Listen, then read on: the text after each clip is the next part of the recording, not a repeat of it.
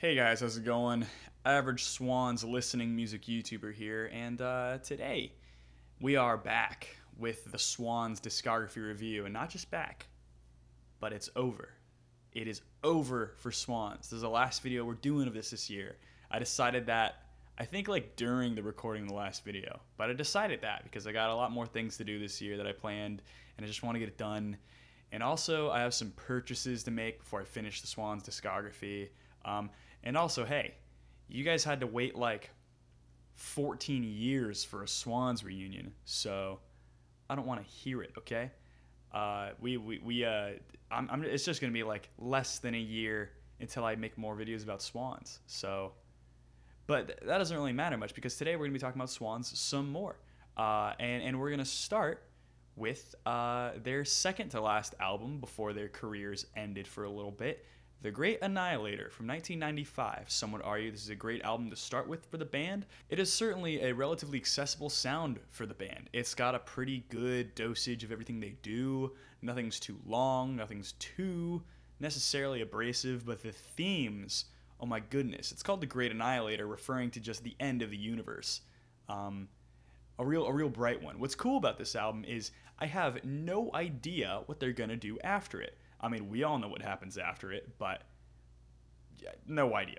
And it kind of picks up where we left off on Love of Life, of having these crazy textures, having these little interlude parts, and having just a really unique sound in general. But also pulling from the better songwriting, I think, of White Light from the Mouth of Infinity, as well as the deep pessimism of that album. This is not another Love of Life. This is closer to White Light from Mouth of Infinity, but you get a more post-punk sort of rockin' edge to the whole thing. And if I had a say in the matter, Swans at their most rockin' is like my favorite. It shows in their live albums, it shows in their live material that their rockin' stuff is really what shines. But we begin this album with a track called In, which is just a brief little intro track, but what it does is very atmospheric and impacts the album a lot. It starts with these crazy rolling toms and various noise textures that I couldn't even begin to discern. And after just this wall, this swamp of noise, you end it with a sound of a child laughing. So Swans being cryptic has not ended here. In fact, we're just kind of getting started, which goes into the track I Am the Sun, which Swans loves their sun imagery here. We had Goddamn the Sun off of Burning World.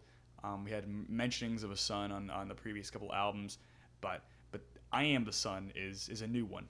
It's one of their craziest songs. It's got this crazy stop-start sort of gothic sound to the whole thing. It is absolutely monumental. It reminds me a lot of the first two albums of Swans, the way it's just hard-hitting and then silence. It's not as atonal, that is for sure, but you get something that is lurching and very atmospheric. The clean vocals are also a total change of pace, and they feel very ethereal until, of course, this song compositionally breaks off into a totally different section. It is a song that is chilling and hypnotic. It is like being blackout drunk and talking to God. It is that just chilling. It's actually just about someone who is like narcissistic and spreading their own evil. Kind of interesting from like a sort of like religious perspective there. And if this album wasn't weird enough already, this ends with 40 seconds of claps and kick drum, which just Swans being experimental with just how they compose things is one of their greatest strengths. And also just the sheer size of their compositions. I love how big they get. And this goes into the track known as She Lives. It's got these giant isolated drum and guitar hits. And it's very cryptic in what it actually means because it's about celebrating a woman who's losing her mind actively, which, I mean, we know Michael Gira, like, isn't a person who's, like, evil necessarily, so, like, whatever this perspective is like so warped. It also matches a lot of the Great Annihilator. Great Annihilator has very nihilistic point of view, wanting the death of the universe. It wants evil. It wants darkness. It's so warped. It also has these mourning, almost crooning keyboard sounds, which are totally bizarre. Reminds me almost of stuff off of like Children of God. And this all transitions, it does a hard pivot into these morphing, droning guitar lizards. This transitions into these morphing, droning guitar layers that hit hard as a truck. And this goes on for the remainder of the whole 7 minutes, just this very Nick Cave type of sound. And then honestly, we go into one of my favorite Swans tracks, Celebrity Lifestyle. One of the grooviest, most rocking, almost danceable tracks. It's a very catchy one. It's been in my head since the first listen. It has a very haunting way of criticizing celebrity lifestyle, which is it's cold and bitter and cynical. And I think like instead of like Song for America, this is like a much more nuanced and much more interesting perspective. It's also way more bitter. It doesn't feel as edgy. And compositionally, it's got these two chords that feel like they're stabbing the whole song the whole time. It's got the most aggressive guitar tone. It's really insane. And next is a song they would actually use in later albums. This is Mother Father, which has these crazy effects shooting off as we get a suspiciously groovy track, something really alien to Swans. And Jarbo's vocals are just soaring as we get one of the most danceable beats Swans had in their whole career thus far. I think it's more danceable than anything off their last two albums. Even so, it's something so jagged and interesting. And it's about the duality of the forces of the universe that create and destroy, which is, it kind of reminds me of some stuff off the last two albums where it would have like a conflicting, like brutal pessimism in the lyrics, but like a really positive sound on the actual music. It kind of does the same thing here, but in a way it's even more nuanced than that. And up next is actually a real highlight, Blood Promise. Now, I don't know what they did in the studio for this track, or at least on this version, but every instrument is given such a weird, bizarre recording process, or maybe some extra tools used to change the sound, but it sounds medieval. It reminds me of like some Nico, some neoclassical dark wave. It's crazy. It is a very artistic depiction of conceptualizing Jesus' sacrifice. It is a very powerful song. Oddly enough, it is floating and beautiful. It's one of the craziest sounds on the whole album, as well as one of the most moving lyrically and thematically. And if you wanted more on the groove train, we've got the track Mind, Body, Light, Sound, which is something I can remember the chorus from the very first listen. It's very groovy with this huge floor tom that fills in on the whole beat, so it's actually deeply moving. Got a bit of an electronic body music to the whole thing. I actually put this on a dance playlist. It's a super spiritual track. I honestly think it beats out anything on Children of God. It's about the contrast of existence and non-existence. It is trance-like and groovy, and another highlight off this album. And up next is the track My Buried Child, which is just hypnotic and rolling, kind of indicative of later Swans material. The cosmic forces on this album really don't stop, thematically and sonically. And we get Jarbo singing here a very beautiful passage which kind of coasts off and leads us into the B-side, which begins with the track Warm, which is a very rare composed song for Swans, as it's just an instrumental. They do have their interludes that they had on Love of Life, and we will get to some instrumentals on the next several albums, but that's pretty rare for Swans so far. And this is a really cool sort of textural sonic adventure going through piano and guitar, and it's swelling and getting bigger and bigger. It keeps adding more and more layers. It's a great way to introduce us to the B-side.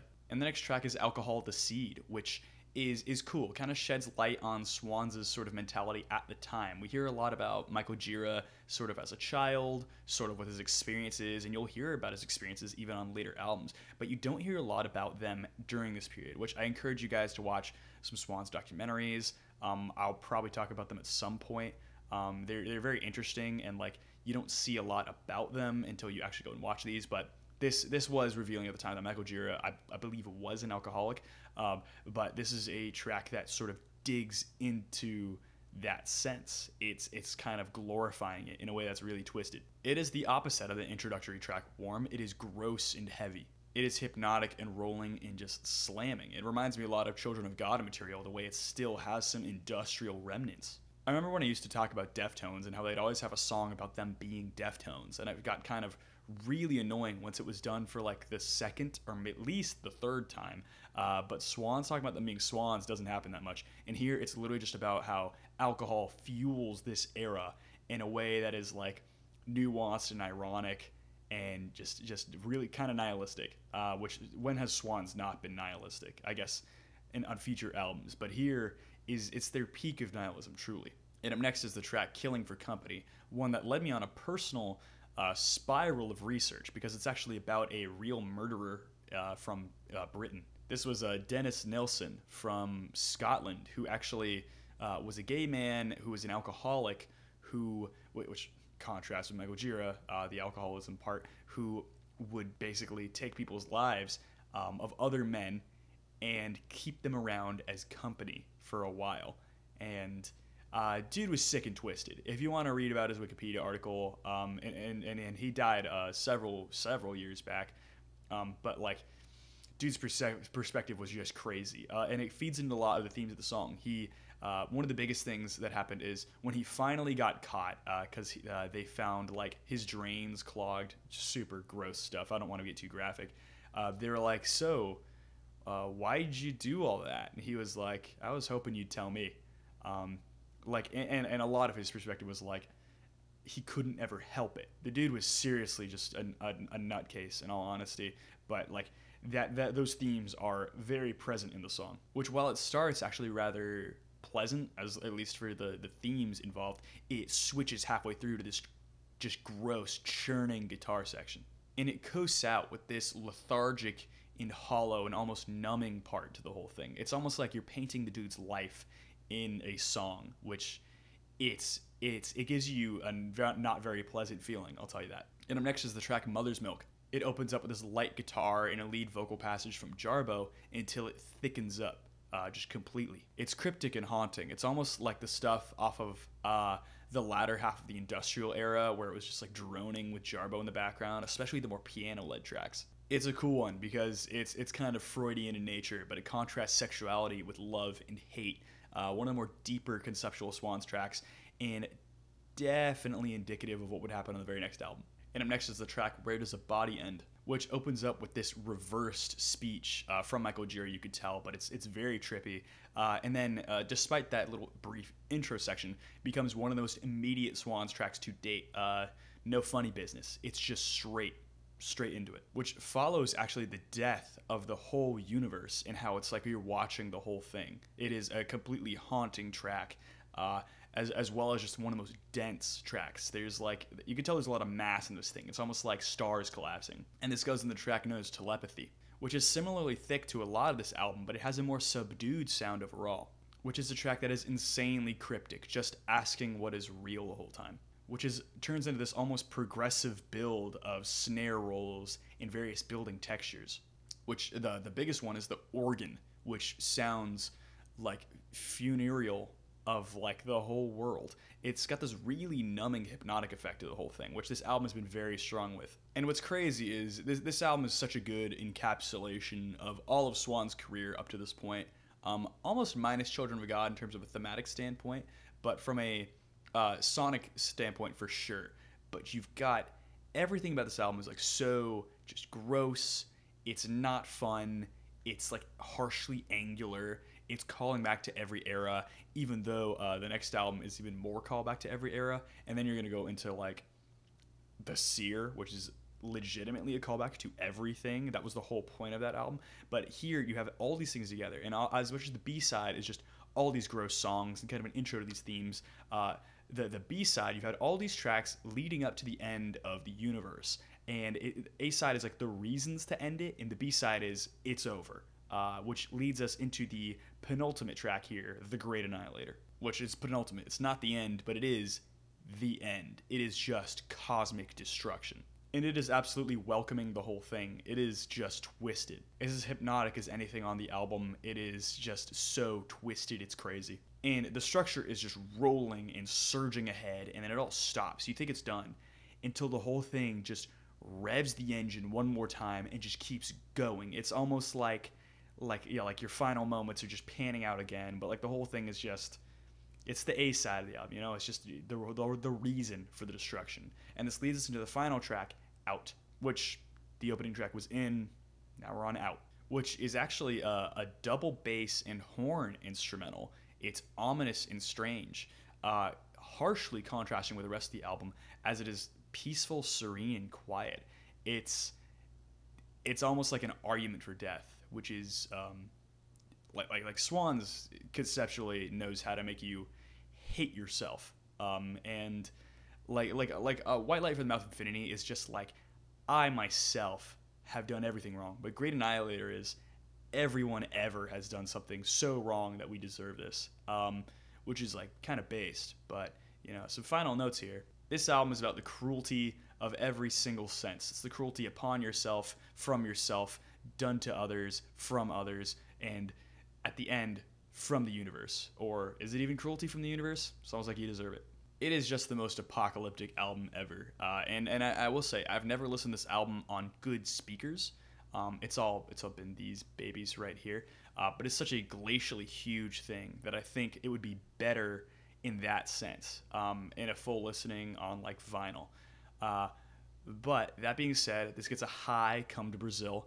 It's not my favorite as it doesn't like stare you down as much. But I'm sure like Swans is so radical that really all their albums are like living on a wire's edge. You know, you change something just a little too much and the quality gets thrown off. They're kind of fragile, but at the same time, they all feed off of like a vibe. Like that's the way Swans could be so good live, even though they do different renditions of their own songs. So I definitely wanted to cover that album in a previous video, but that would have just made a previous one too long because we've kind of reached the final leg of this discography.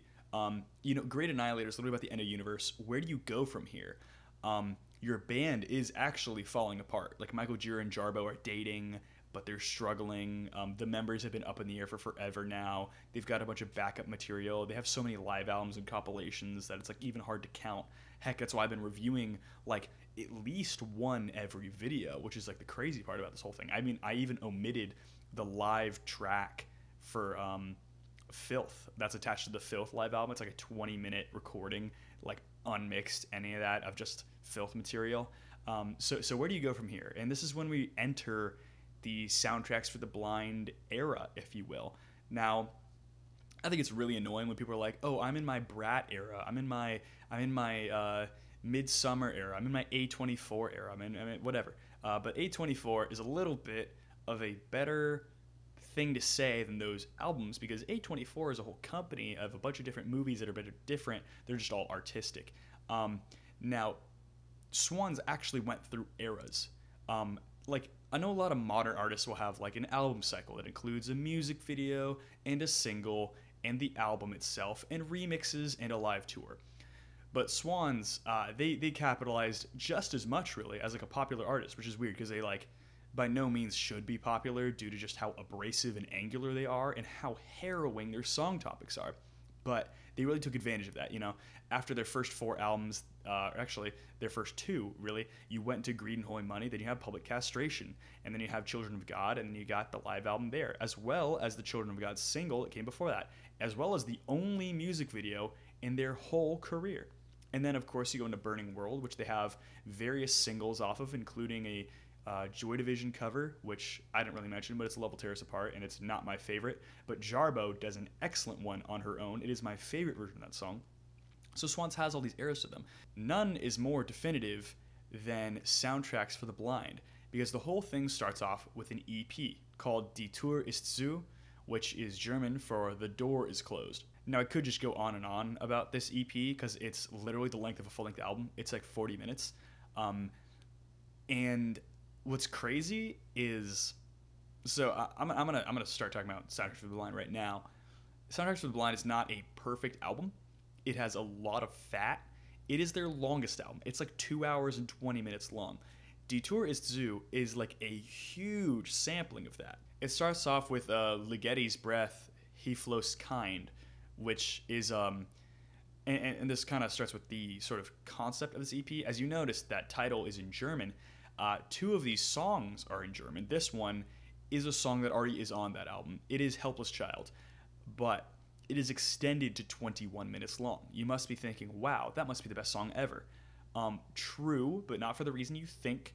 It is basically Helpless Child with a couple other tracks cut up and stitched to the beginning. How Helpless Child has like a 2-minute long intro of like droning and all this craziness.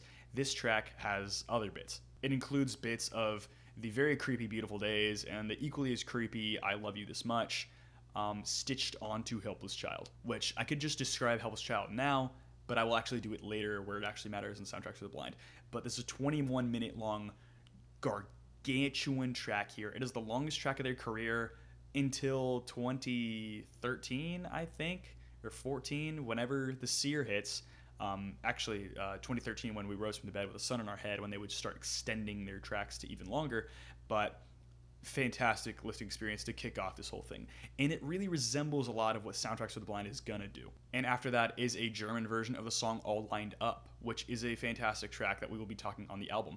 It is a highlight on that album. And then you get Surrogate Drones, which is a sort of pieced together sort of drone bits that show up on a couple times on that album, which it actually shows up a lot. There are a lot of sort of collage style tracks there. And then you have YRP, which is a track off of, I believe, the Young God EP, but it could be Cop. It is a live version in which Jarbo sings on. Real early Swans track. It's your property, just kind of interpreted for the modern sense with more pleasing textures, but just as harrowing stuff. It sounds really sick. I don't remember if it's this version exactly that shows up later, but it's here now. And then oddly enough, there's the track You Know Everything, which is the only one I'll really go into. It's a bonus track from Love of Life, and it sounds pretty different for this album. It has this really heavy pounding, almost orchestral rock section that is preceded by the sample of a child speaking, which is a lot like some stuff off of Soundtrack to the Blind. Not quite though. It's a little bit different, and it throws it off just a little bit. And after that is MF, which is a rendition of Mother Father, the Great Annihilator track, but this one is acoustic. It's a really crazy, weird song, especially with Jarbo singing over the whole thing. It's a cool vibe. And to end the EP, which is a crazy 40-something minutes long at this point, is the track Sound Section, which is a live rendition of the song The Sound, which shows up on Soundtracks for the Blind. It's one of the biggest songs there, one of the best ones there, and it's cut really short. So I know I've been kind of shooing away this EP, but you finish this thing and you ask yourself, how did we get here? And then I was wondering to myself, no, this is not how we got here. This is what Swans has been meaning to do this entire time. These themes are so much more pressing and personal and nuanced. It's confronting oneself in a way that is nuanced and contrasting it with all these different parts. The sort of all-encapsulating view of this career is great. This EP does feel unfinished, though. Sound Section, come on. You can't leave me hanging like that. But what we're about to get into is far more twisted and 5 times more disjointed. And I won't lie to you, that was a great listening experience I had. I finished the whole thing and I was like, whoa. You could have passed it off as a full-length album and I would have gave it like a low 8, honestly. But then we have Soundtracks for the Blind in 1996, opening with the Silver Side, and I'm gonna forget it, but the other half of this whole thing is Copper. Now, this is an album that, looking at all the track names as individuals, feels really weird. It doesn't even make sense to me, because probably about half this album is like actual songs, but the other half of these tracks are like collage bits, some mattering more than others. This is a very atmospheric and bleak experience, but going through every track on an individual basis is not the way to listen to this thing. The way to listen to this thing is in a bit more of a ambient experience. It's hard reviewing this one because, you know, you've probably heard of this album. A lot of people call it like one of the best albums of all times. Even if you've heard it yourself, you might agree. But it's not out of consistency. This is one of the least consistent albums I could think of because it is literally capturing the entire career. There are even recordings on here from before Swans was even a band. Just sound loops from when Jarbo was like a child, or them recording like their parents. So I'm going to try to be as brief as possible on some of these tracks and talk about more about the feeling as a whole at the end. And spoiler alert, I'm not even going to give this one a rating. It's too hard to. It's not an album to listen to like that. It is not an album to have a normal listening experience with. Believe me, I've tried to have it a couple different ways, and I end up kind of missing something. But honestly, the best way to do it has been driving to someplace in my car, having the volume louder than I thought it would, and then some random just B-side just sucks me in. And you'll notice a lot of these songs never show up live. In fact, after the next live album, I don't think any of them do. But we open up with Red Velvet Corridor, which represents being born, which instantly introduces us to the very present theme of the album and something that seems to contextualize Michael Jura's entire life, birth, and his mother. You will see so much about this. And as in Die Tourist Zoo had those sort of 3 collage tracks for Helpless Child, we have a much extended version of that, even though that was as one track there. This is like 3 tracks in a row that builds into each other. And Red Velvet Corridor starts with this crazy slide guitar sort of droning. It is a really cool atmospheric opening to the album. And it goes into the track with one of the best song names I've ever seen, I Was a Prisoner in Your Skull, which this album is intensely bitter, and you can tell from that. But at the same time, you're going to notice it is also intensely self-hating and reflective. It's in a way that has so much self-blame for these things that people can't even control. It begins with this really chilling, ethereal drone sound, and you have Michael Gira making these blah, blah, blah noises. At least I think it's Michael Gira. He's just sort of mumbling to himself in this crazy way. And then you get one of the loudest, most abrasive rock parts that Swans has had up until their career thus far. It reminds me of like that second track off of Great Annihilator, but it's just so explosive. It just like kicks off and is going, and then it dies, and then it does it again, and it does this very iconic hard transition into a recording of this criminal who is actually being secretly recorded by the FBI, but he knows it, and his words are so crazy. Like listening to like a post-rock album, you could criticize something like Godspeed You Black Emperor, like Slow Riot for Zero Canada, where it has that dude who's just talking about like he has to pay a parking ticket but he doesn't believe in the government or whatever. And I listened back to that and I'm like, I don't know how intelligent this really is. I mean, it's cool for sure and it's very real, but something far more visceral is right in front of me right here. You have this guy who's talking about things that are so seemingly random, and then he loops it all together, talking about how you might see him as this person who's just a criminal and this horrible person, but you are the one who's truly messed up. And like he shouldn't have even known he's being recorded.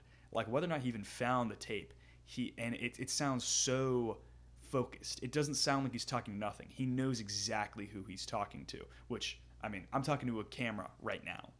I'm literally rambling to myself, but hearing this guy do that with such actual emotion, because he knows what he's talking about, is, I'm not going to say commendable, because, I mean, I don't know, he dude committed a crime of some sort, but it's so deeply visceral. And with all this weird conceptual stuff, we go into the track Helpless Child, which is what you're here for. You're opened up to 2 to 3 minutes of droning and craziness, and strap in, because the song's like 16 minutes in length.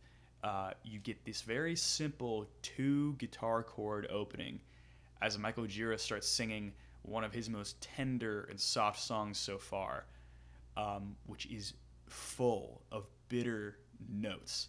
Everything about it is intensely caustic. It is like bleach.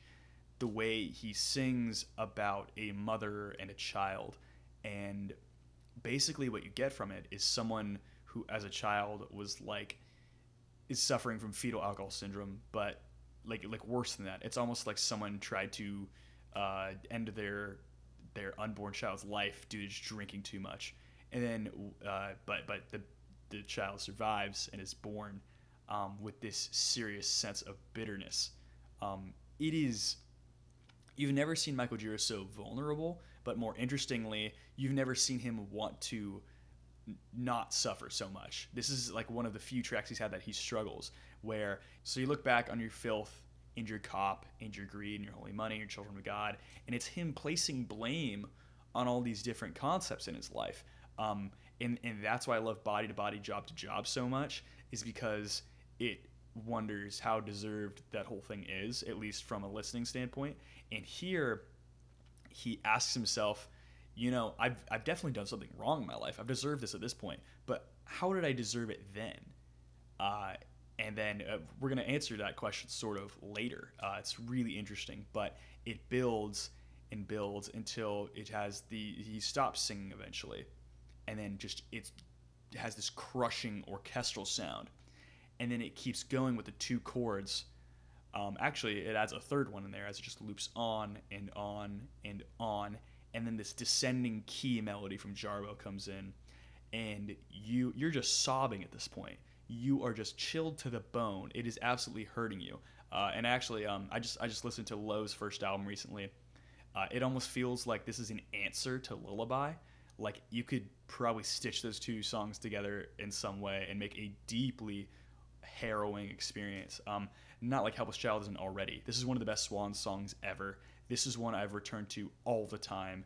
It is so just insane. And this goes in the track Live Through Me, which is this cold track that is filled with effects all stitched together with this folky acoustic guitar line, but the whole thing just feels broken. It is another interlude track. It's one that you listen to and you wonder what's going to happen next, which is the track Yum Yab Killers, which is a live track, actually. It is very low fidelity. It sounds striking, but it's just this pounding, like this ground and pound rock track, which is actually not rocking very much. It feels primal, primeval even, and it's just Jarbo like screaming her head off, and it's just pounding forward, and it's about this idea of actually killing babies. Oh, and eating them. It's lo-fi and very upsetting. It's one of the least, it's like one of the least self-aware Swans tracks ever. Like, it's fully aware. Like, you know this. You just listen to Helpless Child. But it pulls you out so hard. It's incredibly jarring. It's, and like, you can't tell what half the things Jarbo's saying because the recording is so low fidelity. And that is one thing that's crazy about Soundtracks of the Blind, is that it's literally stitched together. Like, none of this stuff should be together from an objective standpoint. Like, it doesn't fit, but you have Jarbo just screaming over all this stuff. And this goes in the track The Beautiful Days, which contrasts very heavily, as there's a little recording of like a baby Jarbo singing about the day being a beautiful, lovely day. And then it stitches itself into a recording of a phone sex worker talking about her life. And then these dark ambient synths just come in. Like, that song is one of like the worst things ever. It is artistically fantastic, but the artistic standpoint of Swans is just like, look at how easily corruptible society is as a whole. And the crazy thing is just like the recording of the sex worker is just so dejected. Like, she doesn't even care. She could tell, you could tell there's like fight in her, but like she's just like, yeah, this whole thing's like whatever. It's like look at what people were. It's like you almost wonder if things have to be this way. And this goes into a very iconic track known as Volcano, which is sort of a response to celebrity lifestyle. It's because it's about someone trying to get into a celebrity lifestyle. It is maybe the weirdest song on this album, but like, due to what we have here, is it really the weirdest song on this album? Like, if you show any other song to a random person, they'd be like, that's the weirdest song I've ever heard. But compared to all those, this is the weirdest song I've ever heard, because this is just, it's a danceable beat that just sounds wet. Like, it literally sounds like it is dripping, sopping wet. It is gross. Some people compare it to like mid-era Coil, kind of, when they were doing more the EBM stuff. Like, think of something like Anal Staircase. And Jarbo sounds way too pleasant. And comparing to some of the tracks off of like Love of Life or White Life and Mouth Infinity, she sounds, you can tell what she's saying. You can really tell what she's saying. And it's not cryptic at all. The lyrics are very, like they're very present. Like, they're so much easier to tell what the symbolism is, and that sort of like lack of nuance actually makes the song like stronger than any of that. This goes in the song known as Melothum, which is this acoustic guitar instrumental that feels just barren. The whole thing falls apart entirely. And this goes in the track All Lined Up, which is on the EP, which I'll actually talk about its structure now. This is a song that kind of reminds me of that one-off Great Annihilator, about the murderer. This is one about like doing the deed. But I mean, I know when it's Swans, it's like, what does doing the deed really mean? But well, you have these chimes with Michael Gira like moaning in the background, which I know that doesn't answer the question at all. And you have like one of the scariest things you'll hear until like 2010's Swans. It is him singing with this very distorted, atonal, almost modal set of chords here, and he's singing about all these people he's kidnapped, which still doesn't answer the question. You still wonder what Swans is going to do. But it's about ending people's life. It's not about the other thing. But he has this like crazy dejected thing here, and you know, this track could have been totally fine with just that, and it could have gone into another song. But then you go into the hardest hitting rock section Swans has had up until this point. It kind of reminds me of I Was a Prisoner in Your Skull. The way those like snare rolls are hitting like crazy. It is just so intense. It really sucks you into that own feeling. and then the whole thing repeats for a second time. It is an amazing song. It's like some classic, like brutal, no wave stuff. And this goes into Surrogate Drone 2, which you've probably noticed there's no Surrogate Drone 1 yet. It's yet. That shows up later because they switched it around for some reason, which, after all lined up, is just a droney, dejected, and apathetic instrumental. And this goes into the track How They Suffer, which is one of the center points of this album here. It is about Michael Gira and Jarbo's dejected and dying parents. It is about Jarbo's mother, who has dementia, and Michael Gira's father, who is legally blind. You hear them talking about it, and you've got this ambient instrumental in the background, but like this is literally a recording of both of their parents talking about it. I mean, everyone talks about Michael Gira's dad being, I'm what you call legally blind, but the worst thing is Jarbo's mother. She says, when you're asleep, you can't tell whether you're asleep, which is just one of the most horrifying things on the whole album. And the craziest thing about this track, it was recorded years earlier. I think Jarbo's mother passed away by the release of this album. Michael Gira's father, I don't know if he was still alive. And this goes into the song Animus, another actual song-style centerpiece of this album.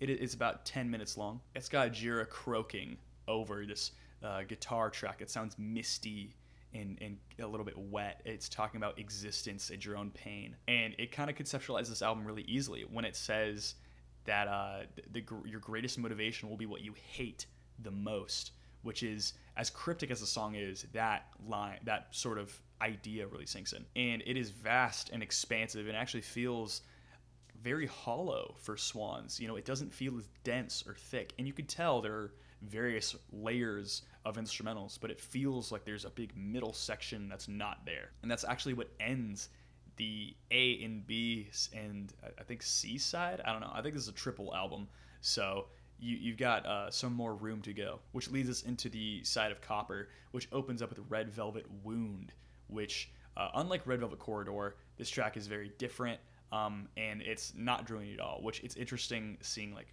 the contrast between like Corridor and Wound. Like one is negative in sort of an objectification sense, like literally just like reducing the humanity, and the other is like showing the bitter hatred. And it's this cool sort of low fidelity recording of Jarbo singing this like almost like carnival sounding song, and the whole mix just swallows her up. It sounds certainly really, really interesting. I will be honest, it's not my favorite track here, but like a few of these haven't been my favorite track here. I mean, I could do without Mellow Thumb. But then this goes into another centerpiece of the album, probably the last big centerpiece of the album. This is the song known as The Sound. It is totally parallel to Helpless Child, but it's just as devastating. It's got this crazy organ sound with these really spacey guitars over the top, and it's all progressed forward by a lone pounding floor tom. There are these short and beautiful lyrics about his mother. It is beautifully poetic. Like, it's really cool is that he talks about her being behind a door that he could never enter, and he said what lies beyond is the sound. Which, whatever that even means, I could never even picture. And what leads us into the huge climax are the lyrics, "You despise, I love," which talks about, it's definitely about his mother and how just horrible she was to him. The post-rock part twists itself and gets noisier. It doesn't lead you out for the entire rest, but it gets bigger and bigger and bigger until it just stops. And Michael Gira is singing again, which is a crazy lyrical moment because he says, "Mother, you were wrong. Mother, I was wrong," which that's the answering to Helpless Child. There's the blame right there, and you don't have to justify it. You don't have to make sense of it. It's simply there. He's simply blaming himself. And if you were waiting for it to thicken up, there it is. It's the chimes come in and the various ambient textures. It sounds insane. And next is the song Her Mouth is Filled with Honey. It has these more twisted chimes, but it is no longer sampled. After the sound, it is straight emotional turmoil, which, while not like a centerpiece of the album by any means, it shows this really cool perspective of a young girl having turmoil from her animus, as Freud would say, which is such a cool reference to earlier in the album. And this goes in the song Blood Section, which is another example of how just weird and like nonsensical this album is, because it brings back the goth Swans sound. It sounds like something off of Great Annihilator, but it actually sounds rather happy instead. It feels so weird and bizarre, as it leads us into Hypo Girl, which So Copper and Silver here, they both, in my opinion, they mirror each other. They both have an answer to everything off the other one. They all ask questions that the other one answers, and they have questions the other one asks. This track is the answer to Yum Yab Killers, where it is the Jarbo song with the weird recording quality and the really off-kilter instrumental. It's like this bizarre acoustic guitar, which starts with Jarbo literally taking a shot of whiskey in the studio and like screaming, and then she's singing this really weird vocal performance. It's about expressing love in like a negative way. It's really twisted. It's got this sparse instrumental of this panned piano, of this really metallic sounding acoustic guitar. It's kind of gross. On its own, the song is just kind of weird and feels almost like a demo, but in the context of this album, it's an answer to Yum Yab. It's just it's gross. And next is the song Minus Something, which is really cool. It has these droning, cold, alien textures to it. It actually has the same voice as the sex worker off of The Beautiful Days, which is the answer to that one. She shows her life struggle, that her life is missing something, and the instrumental afterward is actually really creative. It like actively struggles to be melodic. It's like falling apart. It really hurts to listen to. And up next is the song Empathy, which is about a disgusting, incestuous, codependent relationship. Admittedly, the song is better out of context. It kind of works with the whole soundtracks for the blind thing. It's a cool one, though, because it's about neither party being in the right. It sounds very normal, though, like too normal. It's as close to like regular post-punk as Swans has gotten since like pre-Swans. And up next is the song I Love You This Much. You get these sort of lo-fi synths that get cut by these huge loud drones. It is a song that is so uncomfortable, I would compare it to being blackout drunk and vomiting by yourself. It's cool because it's actually rather reflective of earlier tracks, and at the same time, you don't feel a bit of love here. It feels like one of the most hateful, ugly tracks on the album. And up next is the song YRP, you know, Your Property. It is over 7 minutes long and sounds way different than the version from Cop. It has very quiet guitar and Jarbo singing over it, actually singing. It weighs on the listener like a stone. It has a slow yet repetitive and intense groove, which late Swans is really known for. This is kind of indicative of what they do in like 15 years time. And this goes in the song known as Fans Lament. I swear, we're like not that far off from the end of this album. There are a few more tracks, which really just feels like a follow-up to Blood Section, but it feels very weird. In fact, it might have been cut from the same recording. And this goes in the song Secret Friends, which has these weird drony synths that fade into a cool acoustic section, which goes into the song The Final Sacrifice, the last long song here, one that's kind of reflective of Animus, and also kind of reflective of Blood Sacrifice off of Great Annihilator. But this one is far dronier and more bizarre. It's also a live recording, and it's actually a track that Michael Gira and Jarbo had on a project called Skin, which they did before, but that version was much shorter. This one's 10 minutes long. It has these warbling chimes and sparse percussion. It is drony and weird and bizarre, especially for the tail end of this album. It is slow, sparse, and wobbling, but altogether completely ethereal. It is like one of the haziest, like hardest to hold on to tracks. And this takes us into YRP 2, which is taken from the same cut of YRP. Like YRP, it has these really hard hits, pounding and Jarbo vocalizing. It's cut from the same thing. It's used to just bookend this thing. And this takes us into the very final track, The Surrogate Drone. It's a good little 2-minute conclusion, just this droning goodbye to the whole thing. And this leads me to talk about the album as a whole. I'll try my best to be brief. This thing is hell. It is more of an experiment than anything. It's simply, how can you summarize people's lives in a single album? And it's not pretty at all. It's not even pretty from a critic standpoint. You know, this thing comes out cut up, dejected, dilapidated. This thing feels ruined and broken and like demos stitched together. It's literally demos stitched together at some point. And yet, undeniably, Swans have several of their finest songs on here, at least until the 2010s, dude. Like, The Sound and Helpless Child alone could carry an album, and it doesn't here. There are plenty of great songs, like All Lined Up is fantastic. I love I Was a Prisoner in Your Skull. Several of the drone tracks are great. Several of them I could totally do without. This thing makes you really stare at yourself. It makes you kind of realize some things about yourself, but it is very dark, very horrible, but very unique. You know, there's a lot of stuff going on. It's very interesting, and it's the last Jarbo studio performance with the band until she shows up on the Sear later, but you can't really recognize her there. But it's a deeply flawed record, and that's kind of why people love it so much. But it is not a 10 out of 10 album. But what might be a 10 out of 10 album is Swans Are Dead. This one is another huge double-length one. I believe it's shorter than Soundtracks for the Blind. It's actually about a similar length. Both are 2 hours and 20 minutes roughly.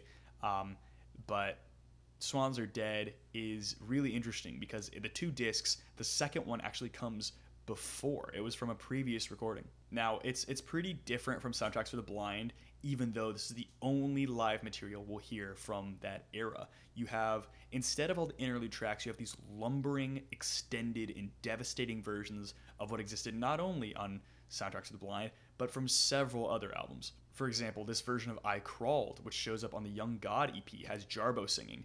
It is beautiful. And another thing, this album is texturally consistent. All these songs sound like they're from the same recording session, which it's not even like the songs are produced differently. It's literally from the same concert. It is heavy for sure, but it's not as loud as the other live concerts. But at the same time, it almost feels heavier. And as amazing as this thing is conceptually, it's also just performed excellently.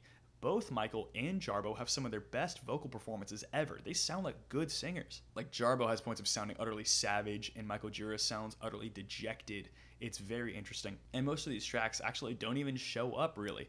Or if they do, they're just under a totally different name. But what's here is really cool. Easy highlight is the end of the 97 tour.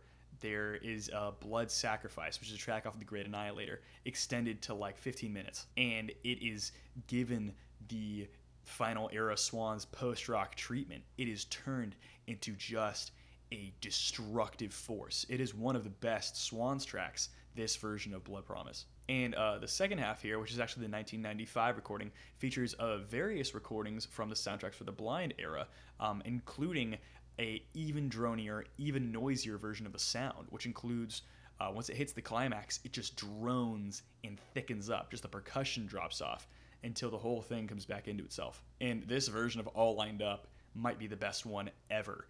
It is so minimal in effects, but with this lo-fi recording, the guitars are just wailing. You know, Norman Westberg had a field day here. It is just one of the heaviest tracks that Swans has ever done. And there are 3 Jarbo tracks here actually in a row. Like there's one called Lavender, which is just never shows up again. It's a very clean melodic track that Jarbo does. It sounds great. There's a version of YRP, and then there's a version of Yum Yab, which is actually cleaner than the one on Soundtracks for the Blind, for some reason. In my opinion, this is the quintessential Swans release of their career so far, and it just so happens to be the last one they do. This is one of my favorite live albums ever. You could argue it's one of my favorite albums ever. It's something I need to get a copy of because I got Soundtracks of the Blind on CD, but I would get this on vinyl, honestly.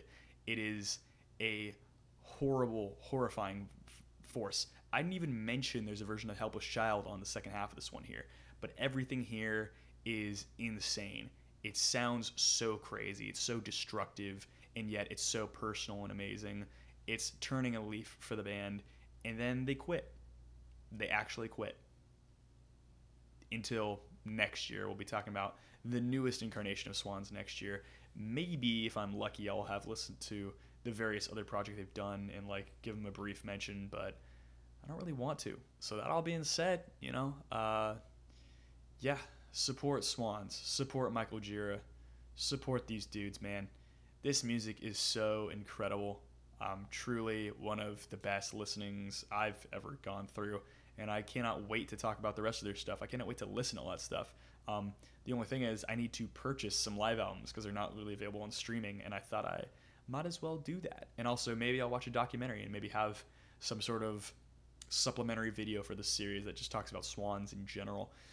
But yeah, that's about it. One more time, Jennifer made this thumbnail.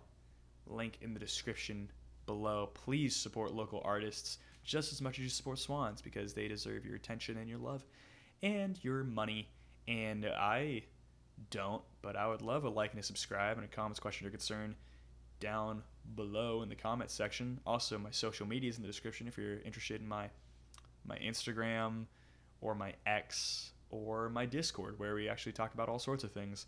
Other than that, it's that's about it. Hope you guys are having a better day than me after listening to Swans. But you guys have a good one. Bye.